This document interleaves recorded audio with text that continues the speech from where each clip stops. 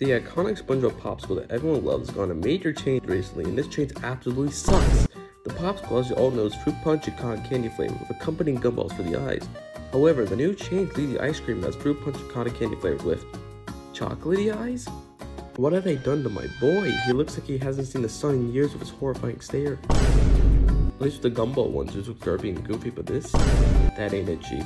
Now what's interesting about this is that despite them making the new version stopping production of the old one, I still have obtained the gumball version of the Popsicle, so I'm going to open it to see if I can get the perfect appearance. So as you can see, this is the original version. This is fruit punch and cotton candy with gumballs. So this is the one they just stopped making, alright? So I'm gonna open it up real quick and see what's inside. Alright, here we go. 3, 2, 1. Oh, wait.